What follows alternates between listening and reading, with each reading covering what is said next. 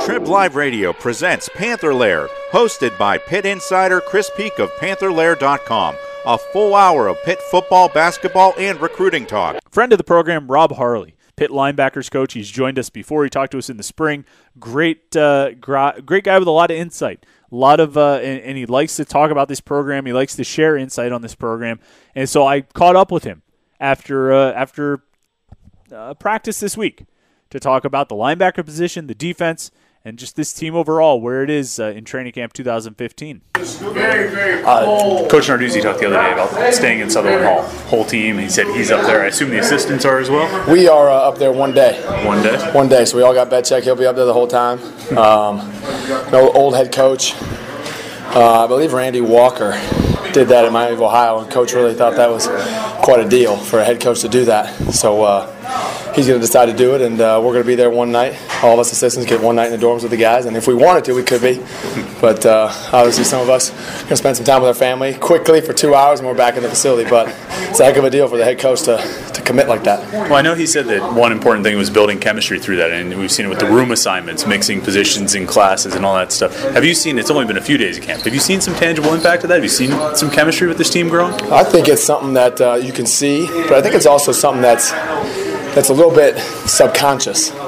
You know, the guys are going to be around each other, and then it's going to get a little bit tiresome, like camp always does at every level, to be around each other. All you do is see each other. You want to start to see some opposite color jerseys and some opponents, but it's one of those subconscious things that you start to build that foxhole mentality, and when you're going to go, and I'm going to my C gap, if I'm a linebacker, I'm covering my guy, I know I got 10 other dudes that got my back, and it's just in the back of your mind because we've been in this thing together now for a month straight in camp, and I think you're starting to see a little bit of that in the field as we go, 3 days in, 4 days in, but it's something that's an overall, it's a process rather than just a quick fix. So these guys are going to feel it, I know, during the season.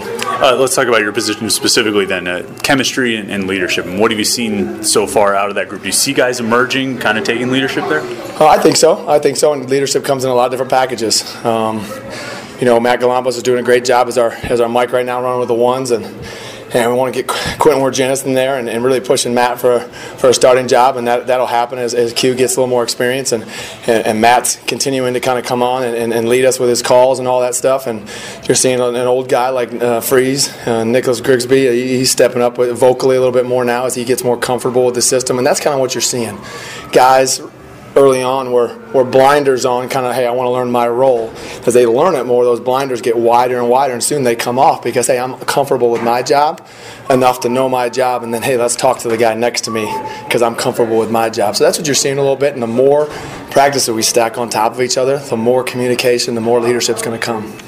New staff with new defense, every time this happens, you inherit players, and they might not always be perfect fits for what you're trying to do, but specifically Grigsby and Bradley, how do they fit in? Are they the type of outside linebackers you want in this defense, or how do they kind of fit in what you guys are looking for?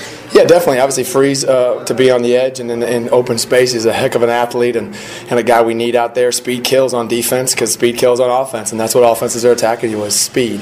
So we got to match that speed and athleticism, and I think right now, Freeze and Bam give us a chance at that role, but we got guys coming on, and part of it's knowing your job and speed of eyes, not just having the talent of just God-given speed of eyes, speed of feet, speed of your reads are going to give us a chance. So right now, those guys are doing a good job, and we got other guys that are going to press them, and the young guys are coming on, the young freshmen are starting to learn and get their feet wet a little bit and know what it's like to actually read something. Some of those other guys, are you developing depth at those outside linebacker positions? I know no starting job is given, and there's competition, which is what you want.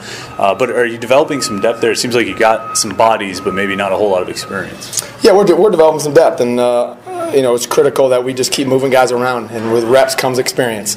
There is no secret potion. The more reps, the more things they see, the more experience they get, and the more reps they get under their belt, the more comfortable they get. So we're just right now, it's a rep game. It's a numbers game in terms of reps. How many reps can we get each guy to where they feel comfortable, and then we feel comfortable, they can get the job done. I was reading about Coach Narduzzi's defense, probably it was an article from a year ago or so. It described the linebackers specifically as their job is see ball, get ball. Is that pretty much it right there for what you want out of the position? Well, there's a little more that goes into it than that, but at the end of the day, their initial reads and all their keys and their footwork and their eyes, if it takes them to the ball, then we got to go get it, and they got to trust it and have discipline and be laser-like focused. That was our key today going into practice, was focus and knowledge and understanding that if I have laser-like focus on whatever I need to be looking at and trust that, I'm going to make a play on that certain play. I think some of the defensive players have said they do have a bit of a chip on their shoulder. They know what happened last season and kind of the, I guess, disrespect they feel like they're getting. Do you guys as coaches, I mean, do you want to feed into that a little bit? Feed into that as motivation, the chip on the shoulder? I think you have to. I think as a competitor, you're not searching for notoriety. At the same time, you want to understand that people understand that you're there. And you're a force to be reckoned with. And we're not there by any means, being a force to be reckoned with, but we're in a process in the works. And those guys, they have to know what we're fighting for. And it's not so much, hey, the media, it's not those people, it's our opponents. So our opponents are going to know we were there, and that's our goal. Our opponents got to know they've been in a brawl, they've been in a battle, they've been in a fight, and they better know that. And we're, again, in the process of making sure that they know that right now. Two more before we let you go. You mentioned the freshmen, Salim Brightwell and Anthony McKee. Any quick flashes out of those guys the first few days? Well, right now it's kind of paralyzation by analyzation, and they're a lot at them. They're finally being coached on the fine details rather than in high school just go running and finding the ball. But you're seeing spurts when they do what we want. The light kind of goes on and says, "Coach, that was what you told me." And then they go find the ball and they make a play. So those are the things that it's like a virus. They make more plays and all of a sudden it just runs rampant in them when they learn, oh my gosh, if they do what they taught me in meetings, I get to go make a play. So it's just about that. And they see flashes of shiny stuff and want to go chase it. And it's just about talking laser-like focus, because right now they're spraying everywhere. That laser's all over the place. And when we can get it focused, man, those two are very athletic. And the future is bright for those two. And the last one for Rob Harley, linebackers coach. You're also very active with the recruiting and all of that. And you guys obviously have some pretty nice places down here, some things you've done with the locker room, team meeting room.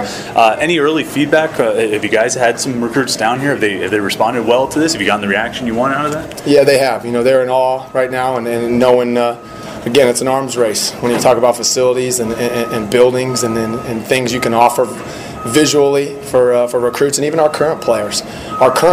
We're recruiting our current players every day, so they're bought in, and those guys so appreciative of what they walked into after having a summer break. And I think the recruits that have been down here before and are now seeing the after are really taken aback, and it's some jaw-dropping stuff. So we look forward to having more and more guys down to kind of see what we're building. That's just a start. Visually it looks good, and now we're going to put a good product on the field.